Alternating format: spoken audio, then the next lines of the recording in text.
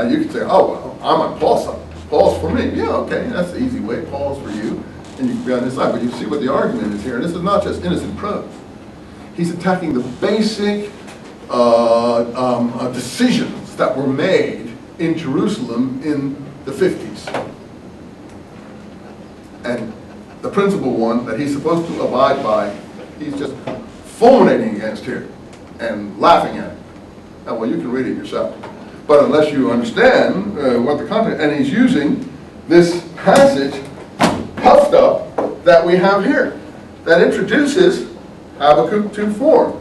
Let me see if I can find my way before I end this little excursus here, just to, okay. Behold, his soul is puffed up and not upright within him. The beginning of Habakkuk 2:4. Interpreted, this means the wicked shall double the guilt upon themselves and shall not be forgiven when they are judged.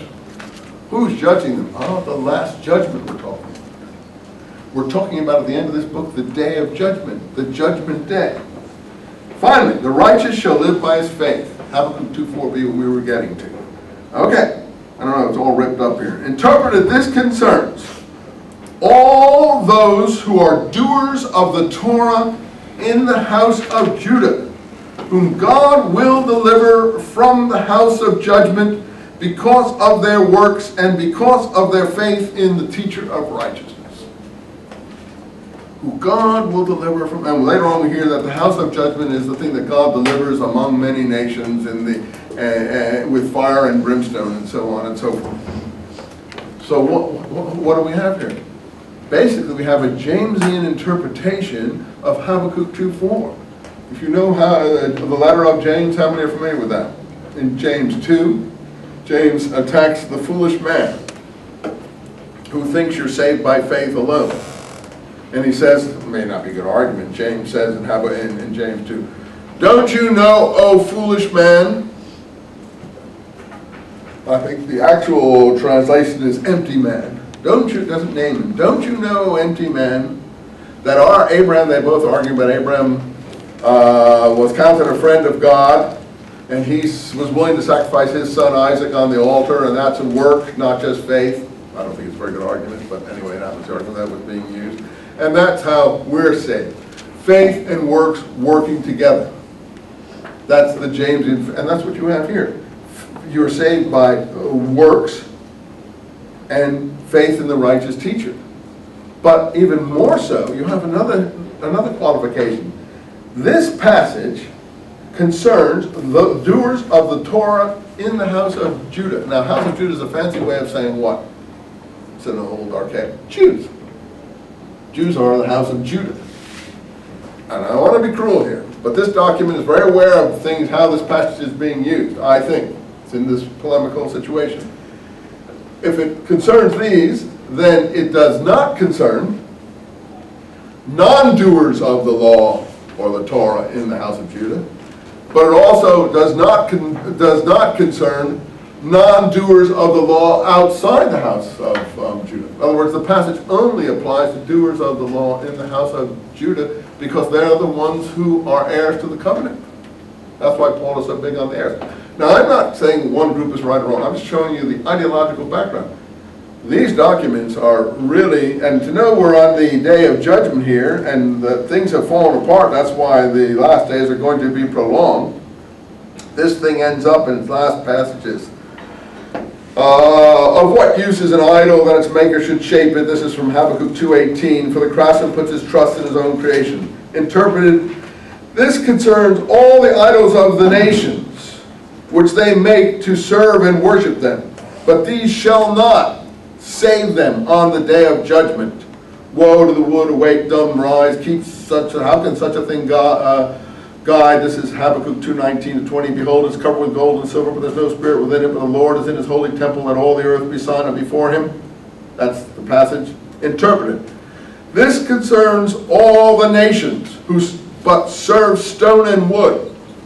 But on the day of judgment, on the judgment day, God will destroy from off the earth all idolaters and evil men. That's how it ends. That's the end of this Pesher or thing on Habakkuk. Well, the evil men are, in my view, the backsliders among the Jews who do not do the Torah, if you want to call it that. I'm talking about their view now, not mine. And because I think a lot of wicked men do the Torah, and maybe they don't mean to be wicked, but they're not saints or anything necessarily. Anyway, and the others are the idolaters, are all the people who are in idol worship all over the universe, which the Muslims have picked up in their thing. So this group, those things are falling apart, that the last time is going to be way extended. But the Lord is in his holy temple, is the passage how it ends in Habakkuk. Let all the earth be silent before him. So it retreats to faith in God. God is in his holy temple. Let all the earth be still. This relates to the day of judgment, that on which God will destroy from all the earth all these wicked people and idolaters. So it's consoling itself, knowing that that is what the final thing is going to be. It's very incredible insight in our law. Okay, your question. No, whether he was, whoever the righteous or the in Habakkuk, are they referring to a Messiah still? Well, you'll have to read the text more carefully than this to make that. It's a very complicated judgment. And it's not something I can tell you in 5 minutes. I'd have to take a whole course to decide what they're referring to there. So I just have to pass on that. Read some of my books, other people's books on this subject, and you'll have to draw your own conclusion. The problem is, has the Messiah come? Hasn't he come? Is he returning? So on.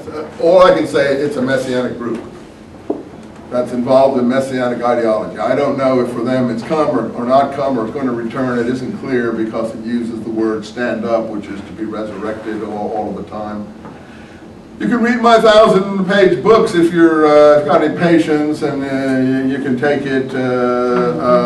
Maybe you'll discover some answers to those, but I can't give you. Okay, Matt, read one last thing. Oh, okay, go ahead. What's undue fornication? Well, it wasn't undue. I added undue. It's fornication. I don't want to be cruel. Should I use modern language? Yeah, go ahead. Well, it starts with SC and ends in ING, okay? So I don't have to put in the middle letters outside of marriage, I think. The things Muslims stone people for still today in strict Islamic environments. Anyway, I brought one other book that I want to just read you quick. We were talking about the book of Acts. Now, this is called The Recognitions of Clement. Since I had it before.